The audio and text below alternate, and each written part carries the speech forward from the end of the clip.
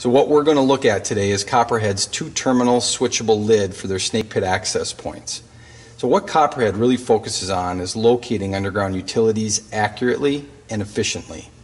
And they do that by way of a complete utility locating system. Part of that system requires all tracer wire dead ends to be grounded, and that's where this lid comes in. So there are two main benefits of this lid. The first is the locate operator can switch the ground on or off from the top of the lid at the tracer wire dead ends. Second, it provides an external direct connection point to tracer wire that corresponds to the utility that they're trying to locate.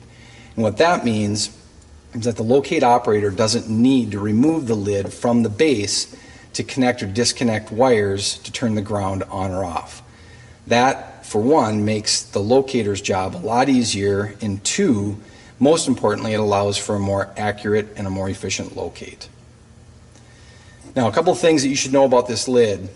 First, it's made of a high-strength resin that's much stronger in terms of impact strength than cast iron. So that makes it tougher and more durable for this application. This is an at-grade access point for tracer wire. So we don't need strength left or right, we need strength down. So that impact strength, the high-strength resin is important. Because it's a molded lid, there's no paint to chip or wear off over time. And you can get this lid in a color that matches your utility, so you'll be able to identify the utility that you're locating by the color of the lid. The tracer wire terminal provides a direct connection point for your locate transmitter, which is right here. The tracer wire pops into the bottom of this terminal, and the direct connection point connects to the top. Then there's a ground switch terminal, which is right here, and the ground wire goes into the ground switch terminal, and the locate operator can turn that ground on or off from the top of the lid, engaging or disengaging the ground rod. There's a locking mechanism underneath this lid that secures the lid to the base, and it's controlled by a pentagon bolt, and that pentagon bolt is notched at the bottom to prevent the operator from backing the bolt out of the top of the lid.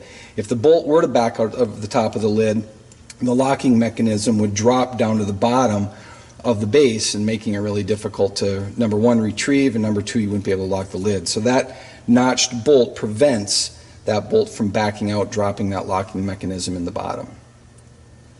Lastly, the package here is packaged with this silicone dielectric compound for the connection points, and an Allen wrench, which we'll talk about in a minute, which is used to connect the wires to the base.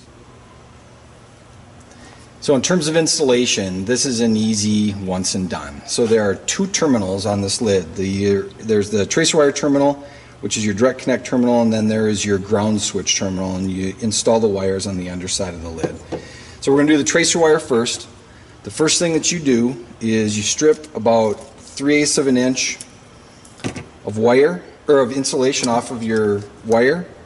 Put a 90-degree bend on the tracer wire.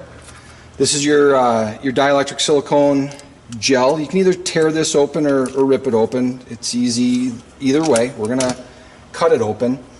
And then what I want you to do is put some dielectric gel on the conductor. There's a set screw on the direct connect post. We're going to back that out just enough to get the tracer wire in the tracer wire slot, and then tighten up the set screw. Your tracer wire is now installed. We'll do the same thing for the ground wire. Strip off about 3/8 of an inch. Back the set screw out of the ground switch terminal just enough to get your ground wire in the lid. Coat the wire with the silicone.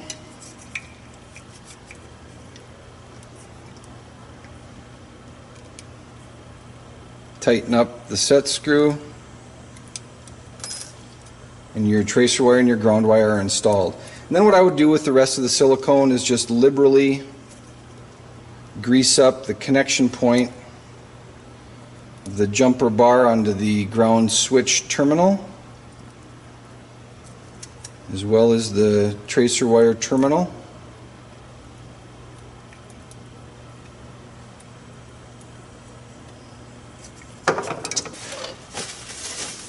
That's that. And then you want to install it on the base. Now in the field, this is an at-grade access point, so the ground will come up to here, so the tracer wires will be coming up through the bottom of the base.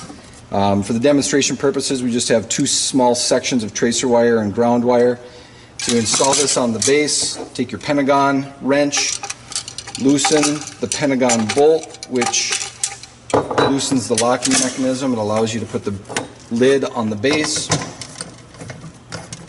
Tighten up the pentagon net, and it's installed. So after the installation, you'd simply connect your positive lead of your locate transmitter to the direct connect tracer wire terminal, and then you would either engage or disengage the ground depending on what you want to locate. It's that simple.